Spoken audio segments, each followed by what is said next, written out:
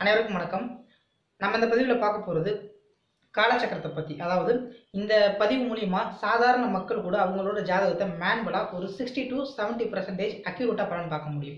சரி, ஏற்கனவே இதை சம்மந்தமான பதிவு போட்டிருக்கேன். பட் அது ரொம்ப டிகிரி சுத்தமாக என்கிட்ட ஜாதகம் பார்க்குறவங்களுக்கு மட்டுமே புரிதலாக இருக்கக்கூடிய பதிவுகள்லாம் போட்டிருக்கேன். இப்போ நார்மலாக உங்களோட ஜாதகத்தையும் பாதசாரத்தையும் வைத்து உங்ககிட்ட இருக்கக்கூடிய ஜாதக நோட்டை வச்சு நீங்கள் துல்லிதமாக சில பலன்களை உங்களால் புரிஞ்சுக்க முடியும். இந்த பதிவை நீங்கள் சரியாக தெரிஞ்சுக்கிறது மூலிமா பல தோஷங்கள் உங்களை விட்டு நீங்க போகுது. ஏன்னா இத்தனை நாள் நீங்கள் இந்த தோஷங்கள்லாம் உங்களுக்கு இருக்குது, இனிமேல் இதெல்லாம் நடக்க போகுதுன்னு சொல்ல போகும்போது இதை நீங்கள் தெளிவாக தெரிஞ்சுக்கிட்டீங்கன்னா, துல்லிதமாக தெரிஞ்சுக்கிட்டீங்கன்னா அந்த தோஷம் உங்களுக்கு இருக்கா இல்லையா அப்படின்றத நீங்கள் தெரிஞ்சுக்க முடியும். சரி, இப்போ ஏற்கனவே நான் பதிவு போட்டிருக்கிறதுல 3 பதிவு போட்டிருக்கேன். அந்த 3 பதிவுலையுமே ஒவ்வொரு ஜாதகத்தை வைத்து ஆய்வு பண்ணியிருக்கோம். அதில் உதாரணத்துக்கு மிதுன லக்னத்தில் ஒருத்தர் பிறந்திருக்காரு அப்படின்னா, மிதுன லக்னம் அப்படின்றது ஒரு 30 டிகிரி. அப்போ 2 மணி நேரம் ஒரு லக்னம் ஓடுது. அப்போ அந்த 2 மணி நேரம் பிறந்த எல்லாத்துக்குமே என்ன பண்ணுறாங்கன்னா, ராகு மிதுனத்தில் தான் இருக்காரு. இப்போ மிதுனத்தில் ஒரு குழந்தை பிறக்குது அப்படின்னா அதுக்கு லக்னத்தில் ராகுவும் 7ஆம் இடத்துல கேதுவும், அதுக்கு ஒரு தோஷத்தை சொல்லிடுவாங்க. இது அந்த 2 மணி நேரத்தில் பிறக்கிற எல்லாத்துக்குமே லக்னத்தில் ராகு 7ஆம் இடத்துல கேதுன்னு தான் சொல்லுவாங்க. அதே மாதிரி 2ஆம் இடத்துல ஒரு கிரகம் இருக்கு அப்படின்னா அந்த கிரகம் 2ஆம் வீட்டில், அதாவது கடகத்துல இருக்கு அப்படின்னா மிதுன லக்னத்துக்கு 2ஆம் வீட்டில் கிரகம் இருக்கிறதுனால 2ஆம் பாவத்தின் பலனை தரும் அப்படின்னு சொல்லிட்டு அதுக்கு ஒரு யோகமோ தோஷமோ ஏதோ சொல்றாங்க. அது ஒவ்வொரு கிரகத்தை பொறுத்து சொல்றாங்க. அப்படி இருக்க போகும்போது அந்த 2 மணி நேரத்துல பிறந்த எல்லாத்துக்கும் ஒரே பலன் கண்டிப்பா கிடையாது. ஏன்னா இங்கே இரட்டை குழந்தைக்கு கூட வெவ்வேறு பலன்கள் நடக்க போகும்போது அதே தோஷங்கள் இருக்க போறது கிடையாது. அப்ப அதை எப்படி நம்ம துரிதமா பார்க்கறது அப்படின்றத இந்த பதிவுல பார்க்க போறோம். இப்போ ஃபர்ஸ்ட் ஒரு எக்ஸாம்பிள் தொட்டுட்டு உங்களுக்கு இதை எப்படி பார்க்கறது அப்படின்றத நம்ம பார்ப்போம். இப்போ மிதுன லக்னத்துல ஒரு குழந்தை பிறக்குது அப்படின்னா, மிதுன லக்னத்துல அந்த குழந்தை இப்போ திருவாதிரை நட்சத்திரத்துல பிறக்குது அப்படின்னா அதற்கு மேல மிருகசீரிட நட்சத்திரம் இருக்கு. அந்த மிருகசீரிட நட்சத்திரத்துல ஒரு கிரகம் இருந்தா அந்த கிரகம் அந்த லக்னத்திலேயே இருக்கு அப்படின்னு சொல்லிட்டு தான் பலன் தருவாங்க. ஆனா மிருகசீரிட நட்சத்திரம் 3ஆம் பாதம் 4ஆம் பாதம் மேல இருக்கு. அதுக்கு அடுத்து திருவாதிரை நட்சத்திரம் இருக்கு. திருவாதிரை நட்சத்திரத்துக்கு 12ஆம் பாவத்தில தான் உங்களுக்கு மிருகசீரிட நட்சத்திரமே இருக்கு. ஆனா அங்கு கிரகம் இருந்தாலும் லக்னத்திலேயே இருக்கு அப்படின்றத எடுப்பாங்க. இப்ப நம்ம மிதுன லக்னத்தை மட்டும்தான் இந்த 8 கட்டத்துல, அதாவது 9 கட்டத்துல பார்க்க போறோம். அப்ப மிதுன லக்னத்தை ஒவ்வொரு பாதமா எடுத்து பார்க்க போறோம். உதாரணத்துக்கு மிதுன லக்னத்துல என்னென்ன நட்சத்திரங்கள் எல்லாம் இருக்கு அப்படின்னு பார்க்க போகும்போது மிருகசீரிடம் 3ஆம் பாதம், மிருகசீரிடம் 4ஆம் பாதம், திருவாதிரை 1, 2, 3, 4 பாதங்கள், புனர்பூச நட்சத்திரம் 1 பாதம், 2 பாதம், 3 பாதம், மொத்தம் 9 பாதங்கள் ஒரு ராசி கட்டத்துக்குள்ள இருக்கு. இந்த 9 பாதங்களையும் ஒவ்வொரு ராசி கட்டத்துல நம்ம சப்ஜெக்ட் பண்ணி இப்போ உங்களோட ஜாதகத்தை நீங்க தெளிவா பார்த்துக்கலாம். இப்ப இதுல மொத்தம் 8 கட்டங்கள் இருக்கு. இந்த 9வது கட்டத்துல இந்த பாக்ஸ்குள்ள 9வது கட்டம் நம்ம வரைஞ்சுக்கிறோம், ஏன்னா இடம் இல்ல. சரி, இப்ப ஃபர்ஸ்ட் எடுத்த உடனே மிருகசீரிட நட்சத்திரம்.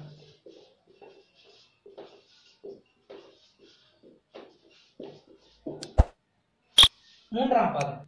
இப்ப மிருகசீரிடம் 3ஆம் பாதத்துல லக்னம் முழுகுது. அதாவது மிதுன லக்னம் ஸ்டார்ட் ஆன உடனே ஒரு குழந்தை பிறக்குது அப்படின்னா லக்னம் மிருகசீரிடம் 3ஆம் பாதத்துல பிறந்திருக்கு இந்த குழந்தை. இப்ப ஒவ்வொரு பாவமும் பாத்தீங்க அப்படின்னா 9 பாதங்கள் நம்ம பார்க்கிறோம். அப்ப ஒவ்வொரு பாவங்களும் 9 பாதங்களுக்கு அடுத்தடுத்த பாவங்கள் உங்களுக்கு ஸ்டார்ட் ஆகும். அப்ப முதல் பாவம் லக்னம் இங்க ஸ்டார்ட் ஆயிருக்கு. லக்னம் புள்ளி இதுதான் 1ஆம் பாவம். அப்ப 2ஆம் பாவம் எங்க ஸ்டார்ட் ஆகும்னா இதுல இருந்து 9 பாதங்கள் கழிச்சோம் அப்படின்னா இந்த இடத்துல புனர்பூச நட்சத்திரம் 4ஆம் பாதத்துல, புனர்பூச நட்சத்திரம் 4ஆம் பாதத்துல 2ஆம் வீடு ஸ்டார்ட் ஆகும். இதுல இருந்து 9 பாதங்கள் கழிக்க போகும்போது இந்த இடத்துல மகம் நட்சத்திரம் 1ஆம் பாதத்துல 3ஆம் வீடு ஸ்டார்ட் ஆகும். இங்க உத்திர நட்சத்திரம் 2ஆம் பாதத்துல 4ஆம் வீடு ஸ்டார்ட் ஆகும். அப்ப இதுல இருந்து 9 பாதம் கணக்கு பண்ணீங்கன்னா சித்திரை நட்சத்திரத்துல 3ஆம் பாதத்துல 5ஆம் வீடு ஸ்டார்ட் ஆகும். விசாக நட்சத்திரம் 4ஆம் பாதத்துல 6ஆம் வீடு ஸ்டார்ட் ஆகும். மூல நட்சத்திரம் 1ஆம் பாதத்துல 7ஆம் வீடு ஸ்டார்ட் ஆகும்.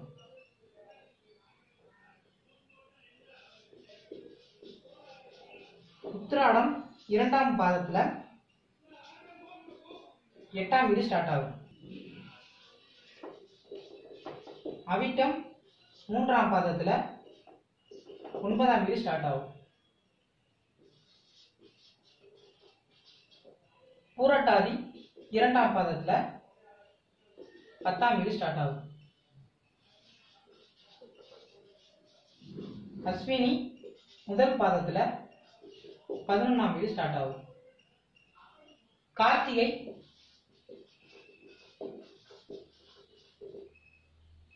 இரண்டாம் பாதத்துல 12ஆம் வீடு ஸ்டார்ட் ஆகும்.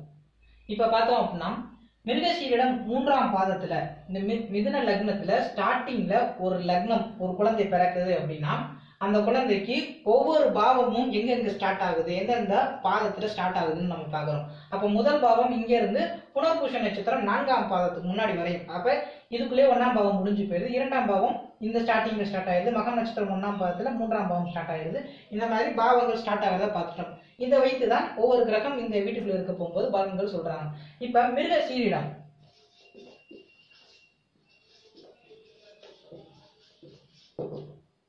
நான்காம் பாதத்துல ஒரு குழந்தை பிறக்குது அப்படின்னா லக்னம் மிதுன லக்னம். அப்ப இதுக்கு மேல ஒரு பாவம் இருக்கா, அதாவது மிருகசீரிடம் 3ஆம் பாதம் இங்க ஸ்டார்டிங்ல இருக்கு. அப்ப இங்க மிச்சம் 8 பாதங்கள் இருக்கும். அப்ப 9ஆம் பாதம் வரை ஒரு பாவம் இருக்கு. அப்ப புனர்பூச நட்சத்திரம் 3ஆம் பாதத்துல 2ஆம் வீடு ஸ்டார்ட் ஆகும். அப்ப புனர்பூசம் 3ஆம் பாதத்துல 2ஆம் பாவம் ஸ்டார்ட் ஆகுது. இந்த இடத்துல மகம் நட்சத்திரம் 2ஆம் பாதத்துல 3ஆம் வீடு ஸ்டார்ட் ஆகுது. இந்த இடத்துல உத்திர நட்சத்திரம் 3ஆம் பாதத்துல 4ஆம் வீடு ஸ்டார்ட் ஆகுது. அப்ப இந்த இடத்துல சித்திரை நட்சத்திரம் 3ஆம் பாதம் இருக்கு. அதுக்கு அடுத்து சித்திரை நட்சத்திரம் 4ஆம் பாதத்துல 5ஆம் வீடு பிறக்குது. இந்த இடத்துல விசாக நட்சத்திரம் ஒரு பாதங்கள் இருக்கு. அதுக்கு அடுத்து பாத்தீங்கன்னா அனுச நட்சத்திரம். அனுச நட்சத்திரம் முதல் பாதத்துல 6ஆம் வீடு ஸ்டார்ட் ஆகுது. இந்த இடத்துல மூல நட்சத்திரம் 2ஆம் பாதத்துல 7ஆம் வீடு ஸ்டார்ட் ஆகுது. இந்த இடத்துல உத்திராடம் இந்த இடத்துல 2ஆம் பாதம் ஸ்டார்ட் ஆகுது. 3ஆம் பாதத்துல 8ஆம் வீடு ஸ்டார்ட் ஆகுது.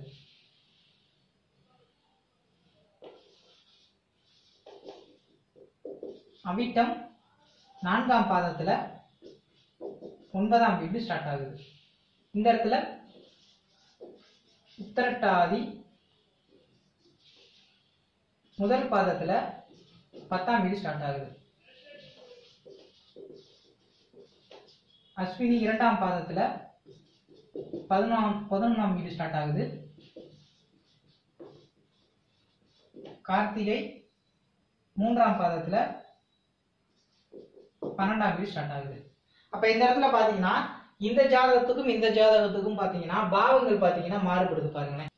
சரி, இந்த இடத்துல புனர்பூச நட்சத்திரம் வராது. புனர்பூச நட்சத்திரம் இங்க 3 பாதம் இங்கே இருக்கு.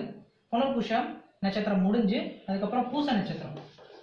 பூச நட்சத்திரம் முதல் பாதத்துல 2ஆம் பாவம் இருக்குது. இந்த இடத்துல பாத்தீங்கன்னா 2, 6, 10ஆம் வீடு பாத்தீங்க அப்படின்னா இங்க குருவோட நட்சத்திரத்துல இருந்து இங்க சனியோட நட்சத்திரம் மாறிடுச்சா.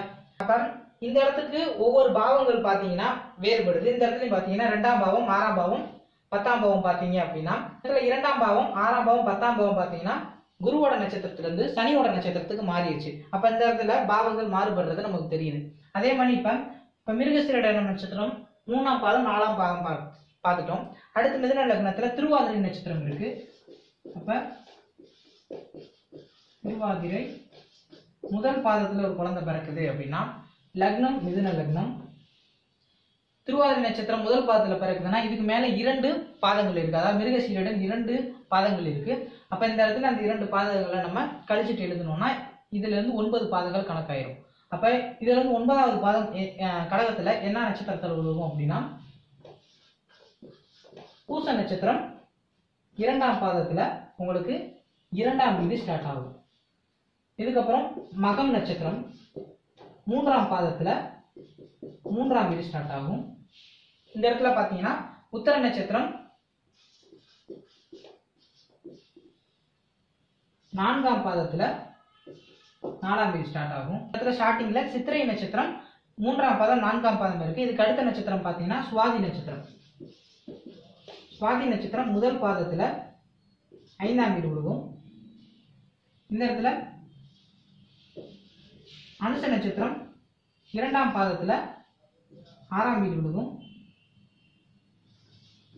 மூல நட்சத்திரம் 3ஆம் பாதத்துல 7ஆம் வீடு விழுகும். இந்த இடத்துல உத்திராடம்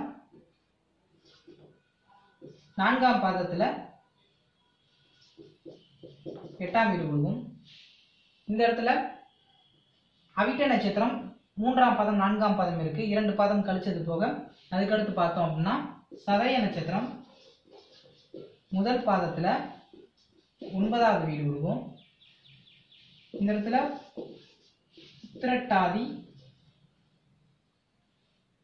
2ஆம் பாதத்துல 10ஆம் வீடு விழுகும். இந்த இடத்துல அஸ்வினி 3ஆம் பாதத்துல 11ஆவது வீடு விழுகும். இங்க கார்த்திகை 4ஆம் பாதத்துல 12ஆம் வீடு விழுகும். பாவங்கள் பாத்தீங்க அப்படின்னா ஓவரால் இந்த வீட்டுக்கும் பாத்தீங்கன்னா வித்தியாசங்கள் எல்லாமே மாறி இருக்கா. நம்ம இதுக்கு அடுத்து திருவாதிரை நட்சத்திரம் 2ஆம் பாதத்துல ஒரு குழந்தை பிறந்திருக்கு அப்படின்னா லக்னம் மிதுன லக்னத்துல வரும்.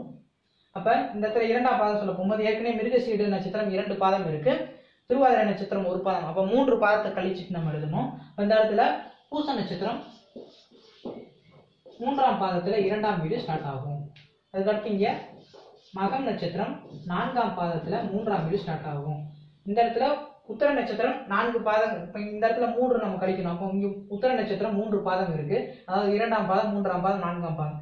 இது 3 முடிச்சுட்டு அடுத்து அஸ்த நட்சத்திரம். அஸ்த நட்சத்திரம் முதல் பாதத்துல 4ஆம் வீடு இங்க ஸ்டார்ட் ஆகுது. இந்த இடத்துல பார்க்க போகும்போது சுவாதி நட்சத்திரம் 2ஆம் பாதத்துல 5ஆம் வீடு ஸ்டார்ட் ஆகுது. இந்த இடத்துல சனியோட நட்சத்திரம் அனுச நட்சத்திரம் 3ஆம் வீட்டுல 6ஆம் பாவம் ஸ்டார்ட் ஆகுது. இங்க மூல நட்சத்திரம் 4ஆம் பாவத்துல மூல நட்சத்திரம் 4ஆம் பாதத்துல 7ஆம் வீடு ஸ்டார்ட் ஆகுது. இந்த இடத்துல இந்த இடத்துல உத்திராட நட்சத்திரம் 3 பாதங்கள் முடிஞ்சு 3 பாதங்களையும் அதாவது 2ஆம் பாதம் 3ஆம் பாதம் 4ஆம் பாதம் முடிஞ்சிருச்சு. இப்ப இந்த இடத்துல அடுத்து திருவோண நட்சத்திரம் இருக்கு. அப்ப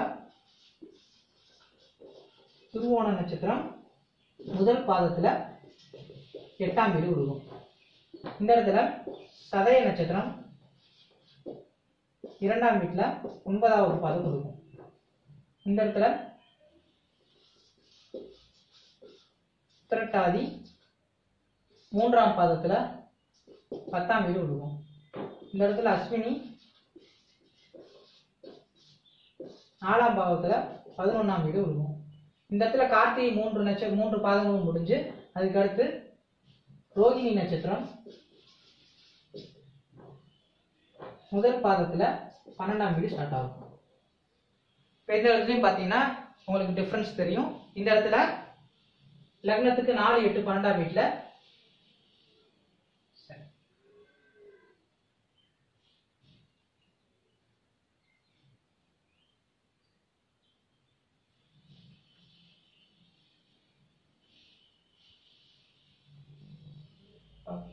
நட்சத்திரம்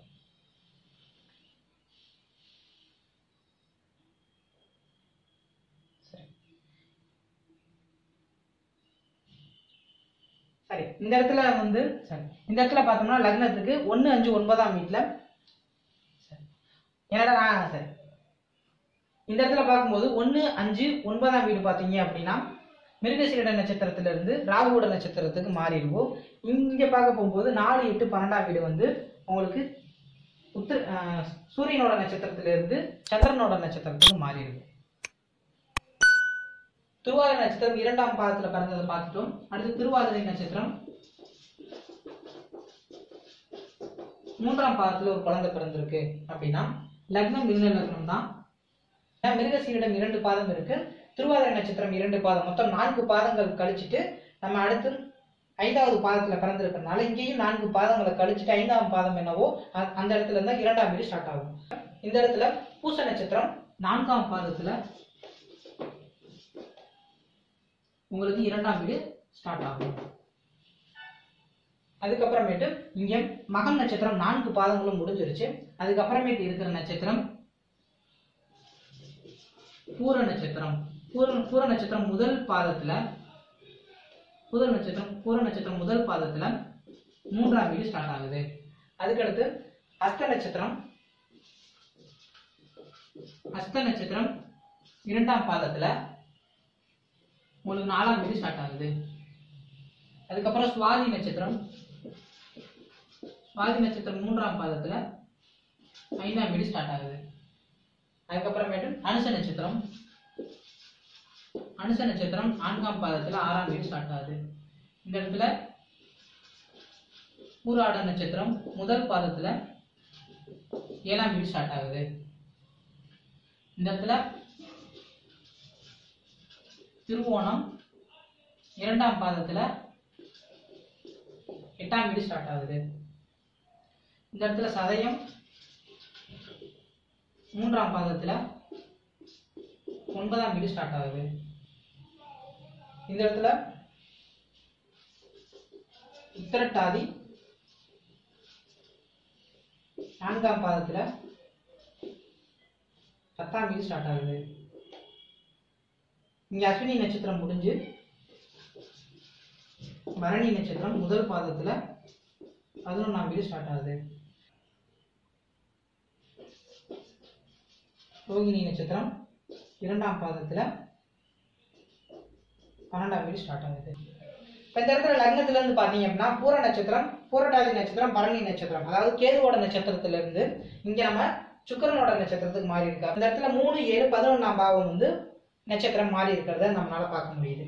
அடுத்து திருவாதிரை நட்சத்திரம் 4ஆம் பாதத்துல ஒரு குழந்தை பிறக்குது அப்படின்னா லக்னம் மிதுன லக்னத்துல விழுகும். அப்ப இந்த இடத்துல 4ஆம் பாதத்துல விழுதுன்னா திருவாதிரை நட்சத்திரம் 3 பாதம் இருக்கு, அதுக்கு மேல 2 பாதம் இருக்கு, மொத்தம் 5 பாதங்கள் நம்ம இந்த இடத்துல கழிக்க வேண்டியது இருக்கு. இப்ப இந்த இடத்துல பொன் பூச நட்சத்திரம் 1 பாதம் இருக்கு, பூச நட்சத்திரம் 4 பாதம் இருக்கு. அப்ப இது ரெண்டையும் கூட்ட போகுது 5 பாதம். அப்ப அந்த 5 பாதம் கழிச்சிட்டோம்னா அதுக்கு அடுத்து புனர்பூசம், பூசம், ஆயில்ய நட்சத்திரம். அப்ப ஆயில்ய நட்சத்திரம் முதல் பாதத்துல 2ஆம் வீடு இங்கே ஸ்டார்ட் ஆகுது. அடுத்து இந்த இடத்துல பூர நட்சத்திரம் 2ஆம் பாதத்துல உங்களுக்கு 3ஆம் வீடு ஸ்டார்ட் ஆகுது. அடுத்து அஸ்த நட்சத்திரம் 3ஆம் பாதத்துல 4ஆம் வீடு ஸ்டார்ட் ஆகுது. அடுத்து சுவாதி நட்சத்திரம் 4ஆம் பாதத்துல 5ஆம் வீடு ஸ்டார்ட் ஆகுது.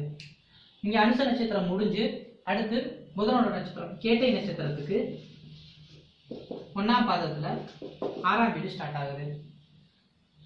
இங்க பூராடம் 2ஆம் வீட்டுல 2ஆம் பாதம் 7ஆம் வீட்டுல ஸ்டார்ட் ஆகுது. இந்த இடத்துல திருவோணம் 3ஆம் பாதத்துல 8ஆம் வீடு ஸ்டார்ட் ஆகுது. சதயம் 4ஆம் பாதத்துல 9ஆம் வீடு ஸ்டார்ட் ஆகுது. இங்க உத்திரட்டாதி நட்சத்திரம் முடிஞ்சு ரேவதி நட்சத்திரம் முதல் பாதத்துல 10ஆம் வீடு ஸ்டார்ட் ஆகுது. இங்க பரணி நட்சத்திரம் 2ஆம் பாதத்துல 11ஆம் வீடு ஸ்டார்ட் ஆகுது. இங்க ரோகிணி 3ஆம் பாதத்துல 12ஆம் வீடு ஸ்டார்ட் ஆகுது. இங்க பார்க்க போகும்போது 2, 6, 10ஆம் வீடு உங்களுக்கு சனியோட நட்சத்திரத்திலிருந்து புதனோட நட்சத்திரத்துக்கு மாறி இருக்கிறத பார்க்க முடியுது. சரி, அடுத்த திருவாதிரை நட்சத்திரம் முடிஞ்சிருச்சு. இதுக்கு அடுத்து இங்க புனர்பூச நட்சத்திரம் இருக்கு. அப்ப புனர்பூச நட்சத்திரம் முதல் பாதத்துல ஒரு குழந்தை பிறந்தது அப்படின்னா அதோட லக்னம் மிதுனம், 1ஆம் பாவம் மிதுனத்துல ஸ்டார்ட் ஆயிருச்சு. சரி, இப்ப இங்க 2ஆம் வீடு பார்க்க போகும்போது இங்க ஆயில்ய நட்சத்திரம் 2ஆம் பாதத்துல 2ஆம் வீடு ஸ்டார்ட் ஆகுது. இந்த இடத்துல பூர நட்சத்திரம் 3ஆம் பாதத்துல 3ஆம் வீடு ஸ்டார்ட் ஆகுது. இந்த இடத்துல அஸ்த நட்சத்திரம் 4ஆம் பாதத்துல 4ஆம் வீடு ஸ்டார்ட் ஆகுது. இங்க சுவாதி நட்சத்திரம் முடிஞ்சு அதுக்கப்புறம் விசாக நட்சத்திரம் விசாக நட்சத்திரம் முதல் பாதத்துல 5ஆம் பாவம் ஸ்டார்ட் ஆகுது. இதுக்கு அடுத்து கேட்டை நட்சத்திரம். கேட்டை நட்சத்திரம் 2ஆம் பாதத்துல 6ஆம் வீடு ஸ்டார்ட் ஆகுது. அதுக்கப்புறம் பூராட நட்சத்திரம் 3ஆம் பாதத்துல 7ஆம் வீடு ஸ்டார்ட் ஆகுது. அதுக்கப்புறம் திருவோணம் 4ஆம் பாதத்துல 8ஆம் வீடு ஸ்டார்ட் ஆகுது. இந்த இடத்துல சதய நட்சத்திரம் முடிஞ்சு புரட்டாதி நட்சத்திரம் முதல் பாதத்துல 9ஆம் வீடு ஸ்டார்ட் ஆகுது. இந்த இடத்துல ரேவதி நட்சத்திரம் 2ஆம் பாதத்துல 10ஆம் வீடு ஸ்டார்ட் ஆகுது. இங்க பரணி நட்சத்திரம் 3ஆம் பாதத்துல 11ஆம் வீடு ஸ்டார்ட் ஆகுது. இங்க ரோஹிணி நட்சத்திரம் 4ஆம் பாதத்துல 12ஆம் வீடு ஸ்டார்ட் ஆகுது. இங்க பார்த்தோம் அப்படின்னா 1, 5, 9ஆம் வீடு வந்து மாறி இருக்கதை பார்க்கலாம். இங்க வரையும் திருவாதிரை நட்சத்திரத்துல இருந்துச்சு, இங்க புனர்பூச நட்சத்திரத்துக்கு மாறின 4 நட்சத்திரம் மாறிடுச்சு. அப்ப இங்க 1, 5, 9ஆம் வீடு இங்க ராகு நட்சத்திரத்துல இருந்து குருவோட நட்சத்திரத்துக்கு மாறிடுச்சு. சரி, இப்ப இதுக்கு அடுத்து புனர்பூசம் 2ஆம் பாதம் இங்க எழுதிக்கிறேன். புனர்பூசம் 2ஆம் பாதத்துல லக்னம் விழுந்திருந்தது அப்படின்னா மிதுன லக்னம் 1ஆம் பாவம் இங்க ஸ்டார்ட் ஆகுது. அப்ப இங்க ஆயில்ய நட்சத்திரம் 3ஆம் பாதத்துல 2ஆம் வீடு ஸ்டார்ட் ஆகும். இங்க பூர நட்சத்திரம் 4ஆம் பாதத்துல 3ஆம் வீடு ஸ்டார்ட் ஆகும். இங்க அஸ்த நட்சத்திரம் முடிஞ்சு சித்திரை நட்சத்திரம் முதல் பாதத்துல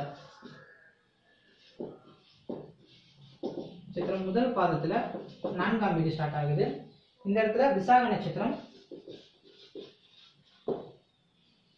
2ஆம் பாதத்துல 5ஆம் வீடு ஸ்டார்ட் ஆகுது. இங்க கேட்டை 3ஆம் பாதத்திலிருந்து 6ஆம் வீடு ஸ்டார்ட் ஆகுது. இங்க பூராடம் 4ஆம் பாதத்திலிருந்து 7ஆம் வீடு ஸ்டார்ட் ஆகுது. இங்க திருவோண நட்சத்திரம் முடிஞ்சு இந்த இடத்துல அவிட்டம் முதல் பாதத்துல 8ஆம் வீடு ஸ்டார்ட் ஆகுது. இங்க புரட்டாதி 2ஆம் பாதத்துல 9ஆம் வீடு ஸ்டார்ட் ஆகுது. இங்க ரேவதி 3ஆம் பாதத்துல 10ஆம் வீடு ஸ்டார்ட் ஆகுது. இங்க பரணி நட்சத்திரம் 4ஆம் பாதத்துல 11ஆம் வீடு ஸ்டார்ட் ஆகுது. இங்க மிருக சீரிடம் நட்சத்திரம் முதல் பாதத்துல 12ஆம் வீடு ஸ்டார்ட் ஆகுது. இங்க பார்த்தோம் அப்படின்னா 4, 8, 12ஆம் பாவம் சந்திரன் நட்சத்திரத்துல இருந்து சித்திரை நட்சத்திரத்தை இங்க மாறி இருக்கிறத நம்மளால பார்க்க முடியுது. சரி, இப்ப அடுத்து 9ஆம் பாவத்தை பார்த்துக்கிறோம்.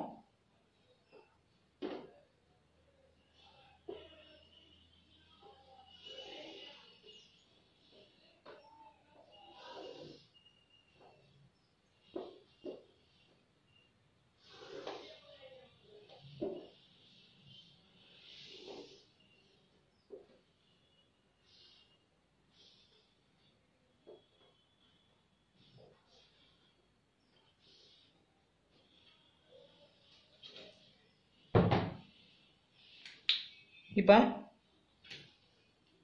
புனர்பூச நட்சத்திரம் முதல் பாதம் முடிஞ்சு புனர்பூச நட்சத்திரம் 2ஆம் பாதம் முடிஞ்சு இப்ப புனர்பூச நட்சத்திரம்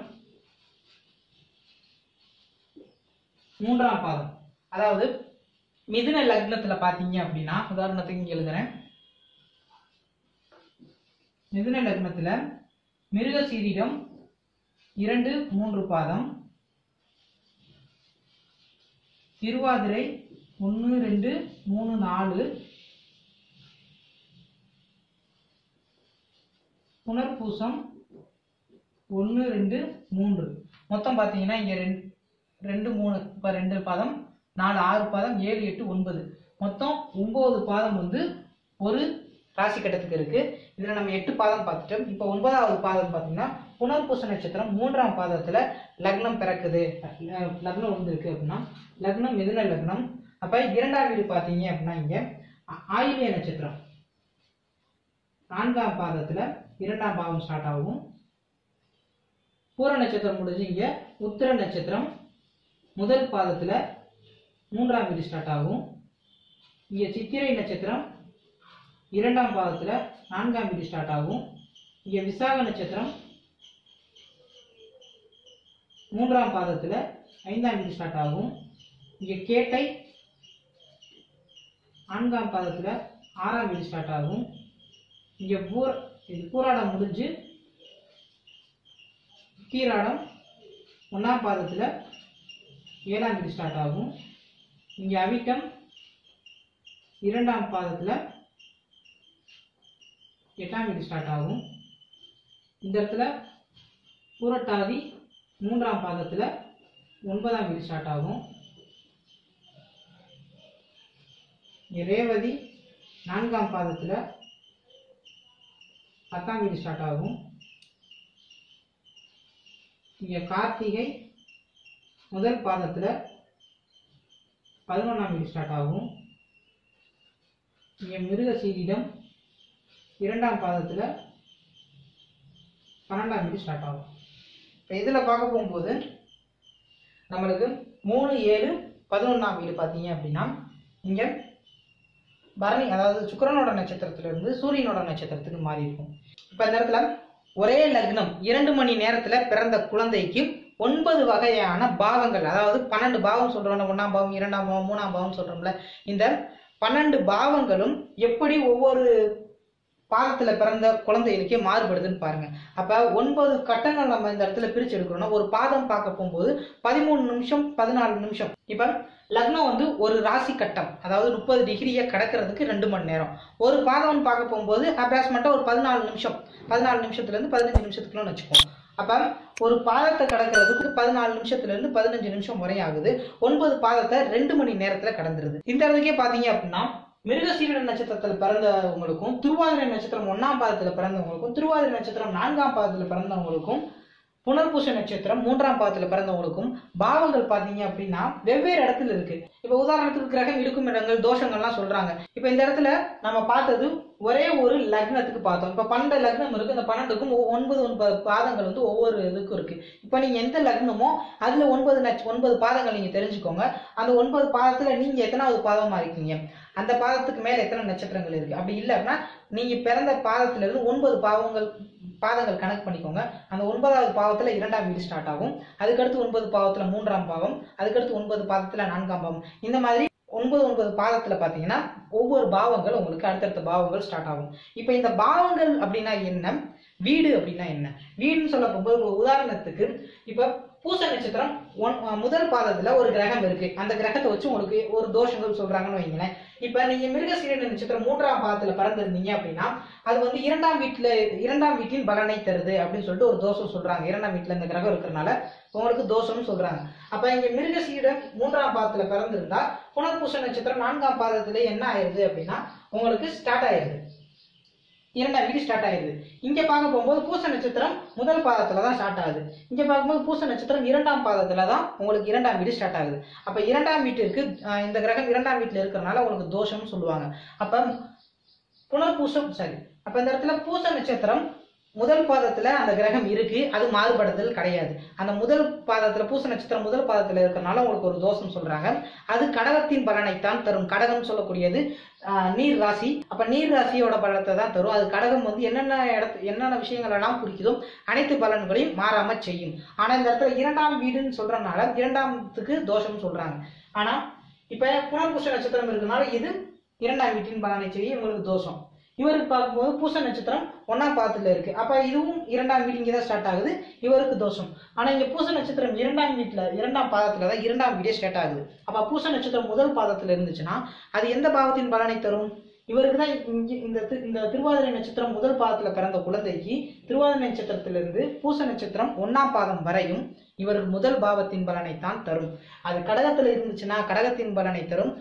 மிதுனத்துல இருந்துச்சுன்னா மிதுன ராசியின் குணங்களை, அதான குணங்களை அது வழங்கும். பட் அந்த இடத்துல பலன்கள் வந்து இதை வைத்து தான் சொல்றாங்க. இப்படி பார்க்க போகும்போது உங்களுக்கு இப்போ லக்னத்துல ராகு கேது இருக்கு, செவ்வாய் இருக்கு, 7ஆம் இடத்துல செவ்வாய் இருக்கு, இந்த மாதிரிலாம் சொல்ல போகும்போது நீங்க அது உங்களுக்கு 7ஆம் வீட்டில் தான் விழுகுதா, அந்த பாதத்துல தான் செவ்வாய் இருக்காரா, எந்த நட்சத்திரத்தில் எந்த பாதத்தில் செவ்வாய் இருக்காரு அப்படின்றத நீங்க தெரிஞ்சுக்க முடியும். இது வந்து ஏற்கனவே போன பதிவிலேயே வந்து பாதசாரம் பார்த்து எப்படி நவாம்சத்தில் எழுதுறாங்க, பாதசாரத்தை எப்படி கால்குலேஷன் பண்றது அப்படின்றத பதிவு போட்டிருக்கேன். அதை பார்க்க போகும்போது அந்த பாதசாரம் எந்த நட்சத்திரத்தில் விழுகுது, அது எத்தனை பாவத்தில் விழுகுது அப்படின்றத உங்களால் பிரித்து எடுக்க முடியும். அந்த பதிவை நீங்கள் தெளிவாக பாருங்க, உங்களுக்கு நிறைய விஷயங்கள் அதுலேருந்து புரியும். சரி, இப்போ இது மூலியமா நீங்கள் என்ன தெரிஞ்சுக்கலாம் அப்படின்னா, தோஷங்கள் அப்படின்றது 2 மணி நேரத்தில் பிறக்கிற எல்லாத்துக்கும் கிடையாது. அப்போ இந்த இடத்துல 15 நிமிஷம் வரையும் நம்ம வந்து இதில் வந்து நம்ம என்ன பண்ண முடியுது அப்படின்னா 2 மணி நேரத்துலேருந்து 15 நிமிஷமாக நம்மளால குறைச்சிக்க முடியுது. அப்போ 15 நிமிஷம் சொல்ல போகும்போது உங்களுக்கு இதில் 60 to 70% பார்த்தீங்கன்னா கொஞ்சம் துரிதம் வந்தாச்சு. அப்போ இந்த இடத்துல உங்களுக்கு சொல்லக்கூடிய யோகங்களாக இருக்கட்டும், தோஷங்களாக இருக்கட்டும், யோகங்கள் எனக்கு சொல்கிறாங்க நடக்கவே இல்லைன்னு பல பேர் சொல்கிறாங்க, தோஷங்கள் எனக்கு சொல்கிறாங்கன்னு சொல்லிட்டு பயந்துட்டு நிறைய பேர் இருக்காங்க. அப்போ நீங்கள் இந்த மெத்தடில் நீங்கள் ஃபாலோ பண்ணுறீங்க அப்படின்னா உங்களோட ஜாதகத்தை நீங்கள் ஃபைன் டியூன் பண்ணி எது நடக்கும் எது நடக்காது, எந்த பலன் நம்மளை எடுத்துக்கலாம், எந்த பலன் நம்ம எடுக்க தேவையில்லை அப்படின்றத உங்களால் தெரிஞ்சுக்க முடியும். இப்போ இதை விட அக்யூரசியா நம்ம பார்க்க போகும்போது இங்கே நம்ம ராசி கட்டம் அப்படின்னு சொல்றது வந்து பார்த்தீங்கன்னா 30 டிகிரி. இந்த ராசி கட்டம் அப்படின்றது எதை பிரிக்கிறாங்க அப்படின்னா, உதாரணத்துக்கு ரவுண்டா பூமி இருக்கு, இந்த பூமியை 12 பிரிக்கிறாங்க. அப்போ இந்த பூமியை 12 பிரிக்கும் போது பார்த்தீங்க அப்படின்னா உங்களுக்கு 30 டிகிரியா பிரிக்கிறாங்க. அப்போ இது எல்லாமே பார்த்தீங்கன்னா ஒரே அளவாக தான் இருக்கும். 30 டிகிரியா பிரிக்கிறதுனால இது எல்லாமே 30 டிகிரி தான். அப்ப ராசிகள் மாறுபடாது. ஆனா பாவங்கள்னு பார்க்க போகும்போது உதாரணத்துக்கு பாவங்கள் சொல்றது இது வந்து ஒரு யூனிவர்ஸ், இது வட்டம்.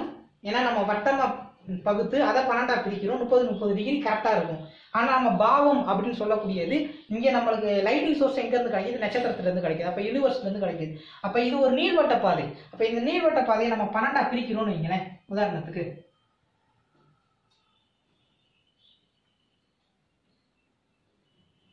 அப்ப 12 பிரிக்கிறோம்னா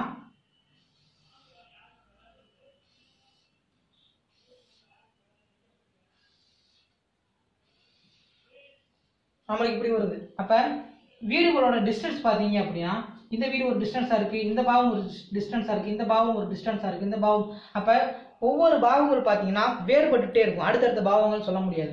அப்போ ஒருத்தவங்க லக்னம் எங்க விழுகுதுன்றதை பொறுத்து இந்த பாவம் அப்படின்னு சொல்லக்கூடியது வந்து உங்களுக்கு வேறுபடும். இது வந்து ஒரு 28 டிகிரி இருந்து 32 டிகிரி இதன் மாதிரி ஏற்ற இறக்கங்கள் இருக்கு. ஏன்னா அந்த டிகிரியோட அளவை பொறுத்து அது வந்து உங்களுக்கு மாறுபடுது. அப்படி இருக்க போகும்போது அது இன்னும் துல்லிதம். அந்த துல்லிதத்துக்கு போகும்போது உங்களுக்கு தெளிவான பலன்களை எடுக்க முடியும்.